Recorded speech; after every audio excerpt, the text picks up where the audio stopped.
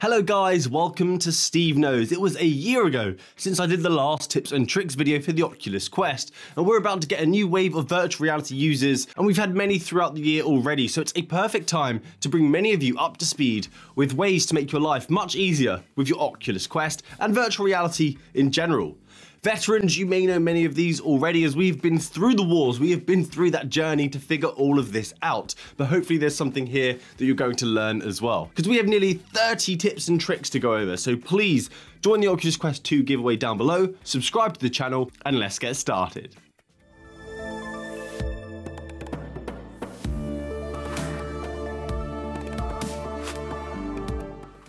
So the first one is do not buy a second-hand 64GB Oculus Quest. Sorry to those trying to sell them, but Oculus discontinued this model for a 128GB model, and we are moving into a new phase of Quest gaming where games have been reaching the storage limit of the 64GB model. And this is not expected to stop. So with the 64GB model, you have some space taken up due to the operating system and some services, which leaves you with less storage than what's actually advertised. I've been hearing stories of people removing all of the files, all of their apps, just to make space for one game, which means you lose your save data, your game progress, your videos, your applications, everything, because Oculus do not have a cloud save solution in place just yet. So that is my first tip. Don't buy an old 64GB model Quest unless it's an absolute bargain. Next is batteries. This sounds simple, but you do not want to go to play virtual reality and you have no battery power left in the controllers. And I would not recommend rechargeable ones either, because the recharge accessory kits, they leave you in a position where when there's no battery left, you have to then charge them and you still can't play. You're still going to have to find batteries and put them in the remote so you can enjoy VR right now. What I have is a rechargeable battery set so I can alternate between the batteries. So whilst I'm playing, another set can charge. This is better for the environment than constantly throwing away disposable batteries, and it doesn't leave you in a position like some accessory kits do where you're just not going to have any power available. So that's my recommendation. Next is to do with gaming PCs. So once you've played the Oculus Quest and you have a taste for virtual reality, you'll want to try better visual experiences that are only going to be available on PC due to the horsepower that's required to do so. Half-Life Alyx or Robo Recall are examples of this. Stunning games on PC that either cannot be played on the Quest or look terrible on the Quest, almost unplayable in comparison. And virtual reality demands are increasing faster than our hardware progression, meaning virtual reality is having to find new ways to optimize performance. But it currently means if you want to play these new intense VR experiences, you'll need very expensive hardware, which is a pain. But luckily there are some cloud solutions that are going to allow you guys to try PCVR gaming without having to spend a small fortune on a computer, using the power of the cloud on a subscription model. So this allows you to play only when you feel like it, with a subscription model from Plutosphere or Shadow PC for a high-end gaming PC to play VR on. All you have to do is connect to the PC with an app that you can sideload onto the Quest or use virtual desktop. This is going to cost you around £30 a month for a subscription, which is way better than a £2,000 gaming PC, which is £83 a month over 2 years, and that's without interest. So if you want to give high-end VR experiences a go, I recommend trying the cloud service first before you shed out all of your money on a gaming PC. And I do have a dedicated video talking about and showing off this cloud gaming service. Next is hand grips. This is something you're going to see a lot of. When I first started playing virtual reality, I was not used to gripping a controller. Whilst I was trying to release the grip button and throw something, it felt like I was just going to throw my controller at something and break it. And it made me feel uneasy, and it took me out of the immersive experience due to, let's call it VR anxiety. So getting these grips, they are great protectors for your Quest controllers. They also help them to stay clean, but they allow you to relax in VR, stop you from gripping the controller, squeezing really hard, giving you sore finger joints, being stressed, and you just don't want to play anymore. It seems like such a small thing, but it makes such a huge difference, and it is a must-have accessory.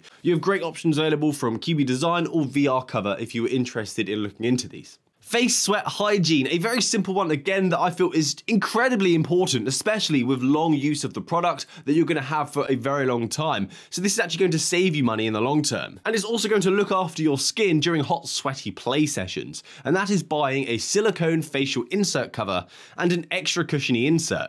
So the cushiony insert, which I recommend VR Cover, is going to allow the headset to feel soft on your face, allowing for longer play sessions without you feeling the Oculus Quest dragging your face down to the ground and you end up looking like the Emperor.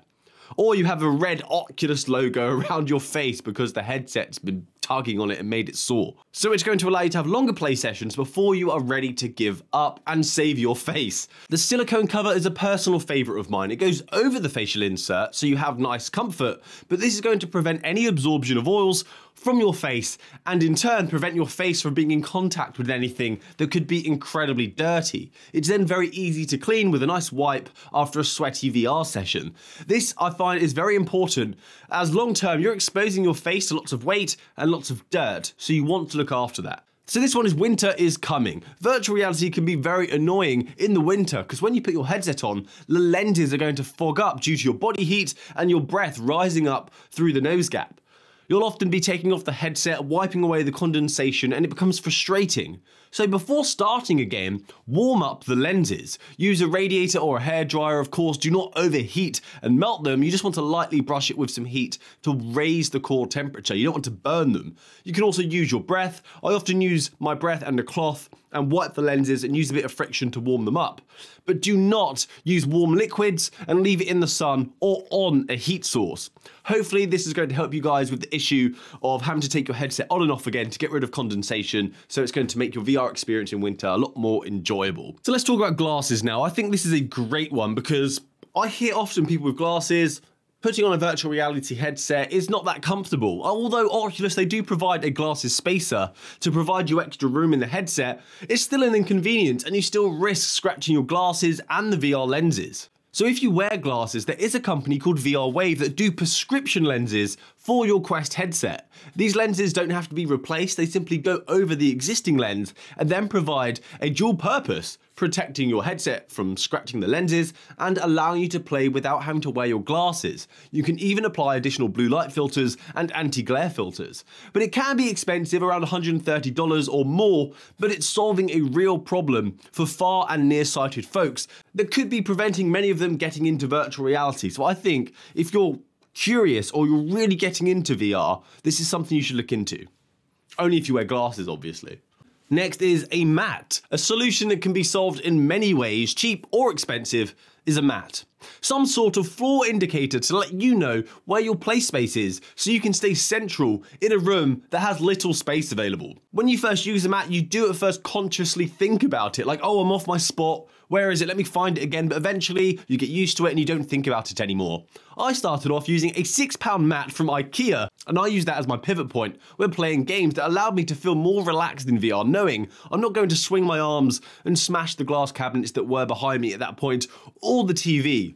Although, funnily enough, I did end up smashing my TV when I wasn't using the mat. There are branded versions of this solution, such as Proxy Mat, that provide different styles for different VR experiences. They are also kind of stylish. And I know some of you may say the Guardian, which yes, the Guardian can help, but I'll continue that point in this next tip. So next, the Guardian.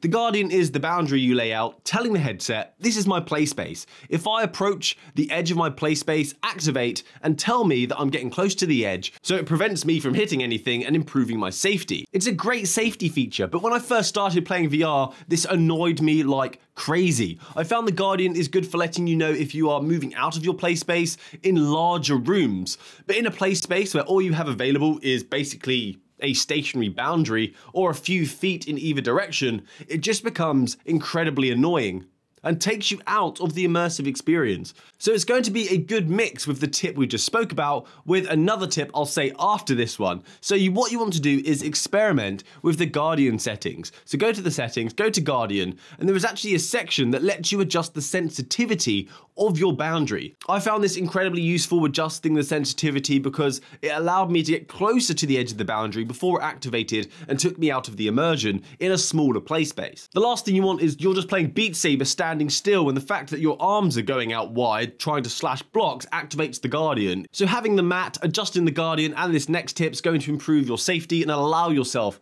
to get immersed in VR. So the next is a Spinny Chair. The Spinny Chair is a VR accessory that I swear by, and I'm sure many others are going to be by my side. VR can be exhausting. After 2 hours of Beat Saber or standing up, lunging and squatting on your legs, it can get tiring. And sometimes you don't even want to stand and play because you're having a lazy day. The physicality of VR is what makes it amazing, but also puts some people off trying VR because they're used to just putting their feet up and moving their thumbs playing FIFA or Call of Duty. A chair would also keep you central and allow you to stay still whilst turning in 360 degrees, so you can be safe knowing you're not going to overreach and smash things. This chair has saved me so many times playing Echo Arena when you want to give yourself a little extra reach to grab the disc, and if I wasn't in the chair, I'll be diving straight into a wall. The amount of times when Echo first released I heard people smashing things in-game, it happens all the time. Next is SideQuest, and Quest veterans are going to be all over this, but newcomers to VR, you may not be aware of it. You are missing out on an entire world that takes the Quest experience up a notch. SideQuest is an app that you can get on your mobile or your PC that allows you to put paid for or free experiences onto your headset that are not approved for the official Quest store.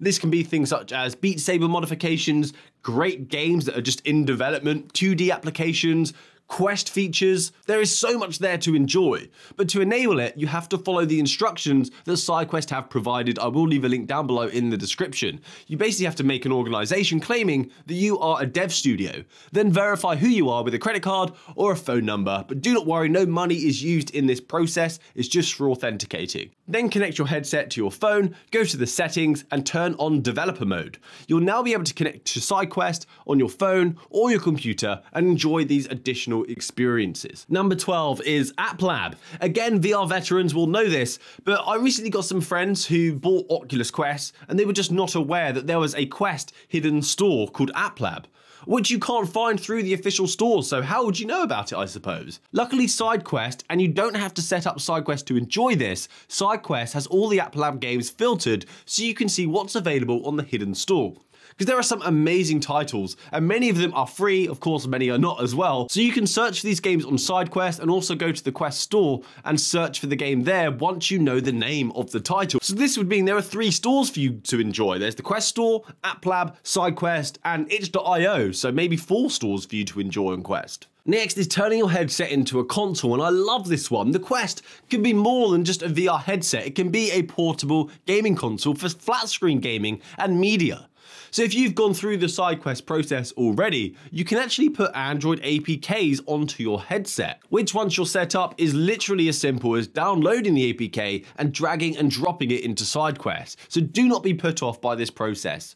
You can also connect a Bluetooth controller to your Quest headset and use it as a joypad for your flat screen games. I used an Xbox Bluetooth remote and a PlayStation 4 controller to achieve this. It just needs Bluetooth. So you are then able, for example, to put Call of Duty Mobile onto your headset, which I do have a dedicated video showing you how to do that, as well as put GTA San Andreas onto the headset as well, and play it with the gamepad. Because there are some nuances needed for the larger mobile games, but you can then basically turn your headset into a 2D mobile gaming headset as well as a VR headset, which is incredibly handy. Sometimes you don't want to play VR. Maybe you're on a plane. You can sit there playing San Andreas in your headset on a massive screen. Number 14 is the Developer Hub. There is actually a dashboard that you can use called the Oculus Developer Hub that if you've signed up to SideQuest, you will have a developer's account so you can download this. Gives you easy access, functions and data points that some people may find interesting, such as performance metrics, allowing you to install things such as OVR metrics or Perfetto for lower level traces to see what games destroyed the Quest, and that could be interesting. It also has some ADB commands that you can save and execute, which is very handy for things such as boosting the Quest resolution, changing the recording capture bitrate and scale. This is some lower level stuff for people who really want to get stuck in and enjoy the nerdy side of owning an Oculus Quest, because the operating system is an Android OS, so you can do these things on it. So if you're a content creator or you just like data, this is going to be a hub that's going to be very useful for you for enabling certain features that are just not available on the default Oculus application. Next, let's talk about wireless PCVR, because you can use your Quest as a wireless PCVR headset using virtual desktop or the Air Link. But in a household where your Wi-Fi box, where your router may be far away from your PC and it's being used by many people at once, it's going to make your wireless experience less reliable due to reduced bandwidth, interference, and collisions. So what I have done and what I recommend is buy a dedicated router and a cable with RJ45 connectors, and this router would then only be used for wireless PCVR gaming. So you connect the router using a cable to your computer, so you've created a wired connection between the router and the computer. So what this does is gives you a connection from your headset to the router, which then connects to your PC. And because you've set it up this way, even though the router is not connected to the internet, your computer is still connected via the normal means that you're already using,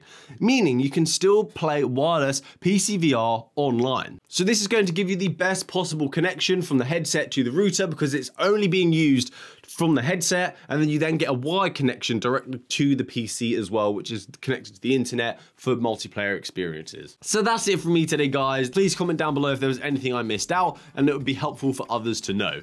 Please consider subscribing to the channel. Hopefully I'll see you next time. Happy gaming. Good day.